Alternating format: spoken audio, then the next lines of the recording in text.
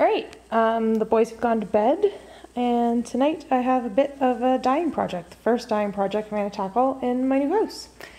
I am currently knitting this sweater here, which is the Angelina Pullover by Marianne Benedito. It was in the fall 2017 Interwave Knits, and I've got it started here. Finished the yoke section. I've come into the body. I have made some changes to the body shaping compared to the original pattern. Either way, the body's just stockinette. It's plain stockinette with a cabled yoke. And I am alternating skeins of Prairie Dye Studio, and that's a Canadian Alberta dyer. And this is on her worsted weight base. And this colorway here is my old black powder. I picked up 6 skeins from the same dye pot, probably close to 2 years ago now. So this has been a sweater quantity sitting in my stash for a long time. And since last fall, when this issue of Interweave Knits came out, this is the sweater that I had in mind for it, knowing full well that it would be a game of yarn chicken. Melissa, who is the dyer behind Prairie Dye Studio, also runs the Prairie Fiber Festival up in Lacombe, and that was last weekend. So I went hoping to go by her booth to hopefully pick up a 7th skein of my old black powder, knowing that it would be not the same dye pot obviously, but if I alternated it in at, say, the bottom of the sleeves, hopefully it would not bother me too much. She didn't have any, so this is the situation that I'm in. Of my original 6 skeins, most of them look really good. They look like this one here in the middle, where they sort of have a black section, a dark brown section, and sort of a variegated dark to light brown section. The 6th skein is this one here, which is actually lacking any of the black at all, pretty much. There's a tiny bit in here, but my guess is she does her yarn kettle dyed with multiple skeins in one pot, and my guess is that this guy here missed out on the application of the black dye, getting more of the brown, whereas this one here, you can see clearly has that black section. Anyways, she did not have any more. This is my cat Lucy, by the way, who's coming to say hi. She didn't have any more skeins of my old black fiber with her at the festival, and I didn't want to wait on the off chance that she dies anytime soon. But she did have this skein here, which is her whiskey barrel colorway. So this one here is actually quite similar on one half. So if you put these two halves beside each other, this over here blends in nicely. But the other half, which is where the brown would be, is just white with black speckles. So I picked it up, figuring I would see what I could do with my own dyes to bring this one into the same sweater party as the rest. And at the same time, with Lucy's help, she's actually blending in quite nicely with this sweater, I'm going to add some black to this one. So I'm going to dye 2 skeins tonight, and I'm going to do them in just a roasting pan here. I find that these enamel roasting pans are way less expensive than the stainless steel, and to my knowledge, the enamel coating should be non-reactive as long as the surface doesn't get scratched. So far, I haven't had any problems dyeing in them. Lucy, you probably shouldn't be licking the pan. Anyways, as far as dyes, I'm going to use the Jacquard Jet Black, which Lucy just fell off the table. I'm going to use the Jacquard Jet Black, which is a black, which I believe breaks out brown. So black dyes are quite often combination dyes. Instead of being black pigment, there'll be a combination of pigments in here to make up the black. Some blacks, when they break, as in as the dye spreads, you might get an edge that isn't, like an edge around your black that isn't black. That's a poor description of the process. Google breaking black. There's lots of videos, particularly with Wilton's food coloring. But some blacks are red-blue based and will give you a purple that comes out of them, and others are more of a brown base, and this one, I believe, 99% sure, breaks brown as opposed to purple. So for this project, this is the black I want to use. It's also, I have this and I have black Wilton's food coloring, and I know that the Wilton's food coloring breaks purple, so I'll go with that one. And then I have Jacquard brown. So I'm going to do them in the same pan. I'm going to add brown to this guy, add black to that one. Hopefully they come together to be in the same color party as the rest of my sweater. And if not, then I will problem solve later. I'm going to go ahead and make up liquid stock solutions of both of these and probably do like a low water immersion and apply some of my stock solution via a 60 ml syringe. So I'll make up those solutions and then I'll tell you how much dye I put into how much water and see if I can't find my tripod to show you how I apply the dye. All right, so I have 500 mLs of hot water in here and 100 mLs of vinegar in here. And I'm gonna mix up my jet black and I'm going to put, hopefully I have, yeah, I should have. I'm gonna put 3 teaspoons into what will be 600 mLs total liquid. If I didn't have, I'm completely out of citric acid right now, so I'm using the vinegar. If I didn't have, or if I did have citric acid, I would do 600 mLs of water and like maybe a teaspoon of the citric acid. Instead, I'm doing about 100 mLs of vinegar. Just ballparking it and writing it down. Anyways.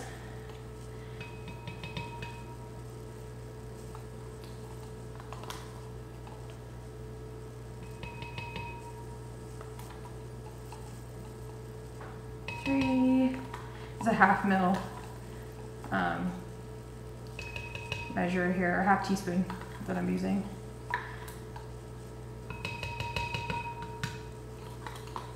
And I think I actually just need to use all of it. Okay, and then I'm gonna mix it up into here. If I was being a better person, I would have probably actually mixed my jet black dye in a small amount of water, the powder. That way you can sort of make it dissolve into a paste kind of, and then you might be a little bit less likely to get chunks at the bottom of here. But this big glass beaker is large enough for me to stir in without sloshing over the sides.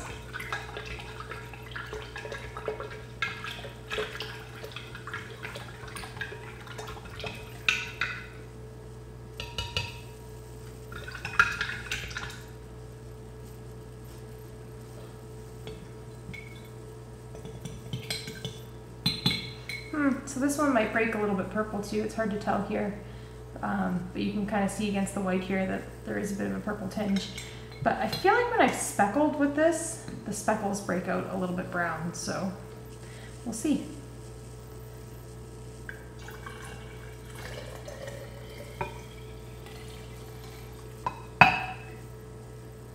Anyways, this makes a really concentrated dye stock, and you use a surprisingly small amount of this when you go to dye your yarn. I still have some solid undissolved stuff at the bottom here, so I'm going to use my syringe to drop some more and sort of blast it against the bottom in here. Just want to make sure I get everything into my Cheese Whiz jar.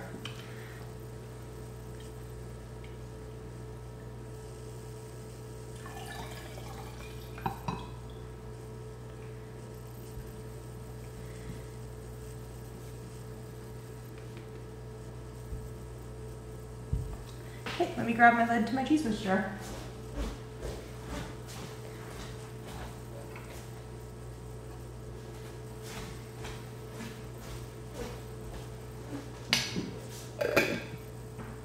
So So this stock will keep until I use it up, essentially. And I'll label the jar after, just with the date and the color. But that's my black stock. I'll go ahead and do the same after I rinse this out really well with my brown stock. Alright, so I have my 2 skeins, which in all honesty I soaked for all of maybe half an hour. I soaked them in water with about half a cup of vinegar in the water. Plus there's vinegar in my dye stock, so theoretically my acidity should be just fine. I don't have any litmus paper to test it right now. But yeah, so I'm an impatient dyer, so I did not soak them for the recommended, hour or 2 hours to really saturate the yarn, which is fine as long as you realize that that might mean that you get incomplete penetrance into the yarn. But for yarns that are kettle dyed and variegated, it's not going to matter that much. If you were going for a solid, true monocolor yarn, definitely, absolutely, I would soak the crap out of that yarn and I would not dye it in this method. But for this, as long as it seems wet, it's probably wet enough. You may already be able to see. So what I did was, this is the my old black powder, the one that I bought originally with my set of 6 that was missing out on the black, but you can see that I've already added a big section of black here and here. What I did was my empty dye powder container, I, being frugal, rinsed it out with a little bit of water and poured it onto these 2 spots. And that's probably all the black that I'll add for that skein. For this guy here, I put the skein down in the pan with the white and gray speckled side up. And then when I rinsed out my large glass beaker that I mixed up my brown dye stock in, I just poured my rinse water over top of this one, and you can already see I've got a brown splotch here and a brown splotch here. So clearly not enough brown. Just in comparison, I'm going to go ahead and add some brown and see if I can't bring this skein to look closer to the one above it. And you need less than you think. And actually, I'm going to go ahead. So this right now is the concentrated dye stock in here. I pulled up 20 mils of it. This is a lot of dye. So you can see that where it's speckling on, it's going to be nice and dark brown. Like really dark. And I'm just going to use my gloved hand to work it down into the yarn, because I don't want only the top to get color and the bottom to remain white. The nice thing about doing a low water immersion like this, and the water that's in here so far is only what came with the yarn when I lifted it out of my pot of water, as well as what I rinsed onto the yarn. So the yarn is sitting in maybe about 1 centimeter of water right now. The nice thing about doing this way is that you can poke around and make sure that you're covering as much as you want to cover. So this is a nice dark brown section. I'll do another dark brown section over here and sort of work that dye into my yarn. Now I'm not afraid about having a little bit of the white show through, because my other skeins have occasional little shots of whiter or lighter colored areas. I just don't want a ton of the white showing through. So 20 mils was good for this darker brown color. What I'm going to do next is I'm going to pull up some of the, move the yarn out of here, I'm going to pull up some of the water from in here. You can see some of the dye came with it. So I pulled up 30 mils of water, and now I'm going to pull up into the same syringe 20 mils of dye and mix the 2. So now this is less concentrated. I might even go and top this up with even more water. So I've diluted the dye in this syringe now by a little over 50%, and when I apply it on, it's going to give me a lighter brown, hypothetically. Yep.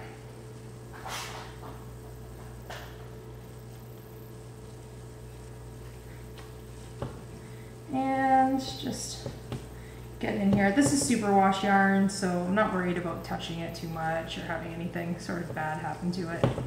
And I'm going to leave it at that. I mean, I'll get rid of this into here somewhere just because I don't want to, you can't put it back into your stock because it's been diluted, but yep, call that good enough. So I added black to this top skein, which ended up being just the black that I rinsed out of my powdered dye bottle, and I added a whole bunch of jacquard brown to the bottom skein. And so I'm gonna put this in my oven. I don't remember the time or the temperature off the top of my head right now. I will check that and get back to you. All right, so I had it in the oven at 200 Fahrenheit for an hour, and you can see that the dye water in between the skeins is, you can see it's clear, but if you dip some paper towel in there, you can see it's not picking up any color. So all of the dye has been set into the yarn. So I'll go ahead and rinse these, and then tomorrow, once it's all dry, I'll show you the finished result. All right, so they're all dried now. These are the two skeins that I dyed. This is that third one that I had of the original, my old black powder colorway that I did not change. And there's the sweater that they're getting knit into. So the original, my old black powder, this one actually has a lot more black than I feel like I thought it did originally, but it's here. This one here is the one that had all that white with black speckles. This is the alternate colorway, the whiskey barrel, I believe. And this is the my old black powder to which I added black dye. Anyways, you can see that they definitely look like they're all at the same party now. And I'm almost running out of the two that I'm currently alternating. You can see I'm alternating one with a little bit more black with one with a little bit less black. So I'll need to cake up two of these. I'll probably pick these two to go for the bottom of the sweater and into the sleeves, and then start working this one in after. But hopefully it shouldn't look like this was a separate colorway, because when you see it here on the sweater, it looks like it's blending in pretty good, hopefully. Anyways, I'll try to remember to make sure that I share the finished project with you when I finish knitting it. That's all for now, and happy knitting, happy crocheting, happy dyeing, spinning, whatever it is you do with fiber, just keep on experimenting.